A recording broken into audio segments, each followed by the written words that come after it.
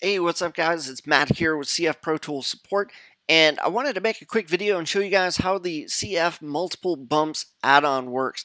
All right, and so I've already created a quick demo here using a order form template from inside of ClickFunnels. So I'm just going to hit the preview button and show you guys how the multiple bumps works. All right, this is really cool. If you guys have a few items that you guys would like to add on, it should work pretty simply. Sorry, there's no image over here. I don't know what happened to that image, but I've got the toggle two-step over here. So this is using a two-step. So this will work just as well on a one-step as well.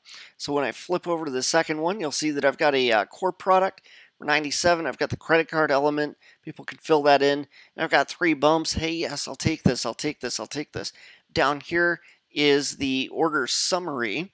And as I say, yes, I'll take these, of course, you'll have a little bit more copy in here, and you'll be able to see, the end user will see what they're getting and maybe how much it is.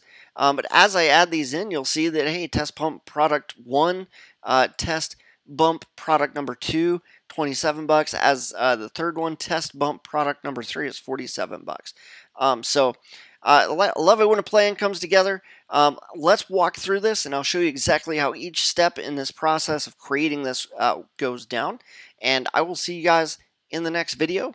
And hope you guys make great use of this video, or I'm sorry, great use of this add-on.